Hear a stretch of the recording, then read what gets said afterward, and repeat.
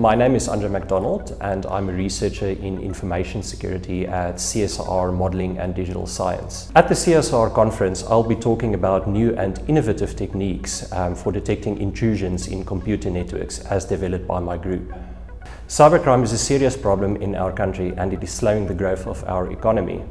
The ability to rapidly and accurately detect intrusions in computer networks is a key element in preventing certain forms of cybercrime, but this is very difficult to achieve in practice. By developing practical and more accurate methods for detecting these intrusions in networks, my group is contributing towards the prevention of cybercrime in South Africa.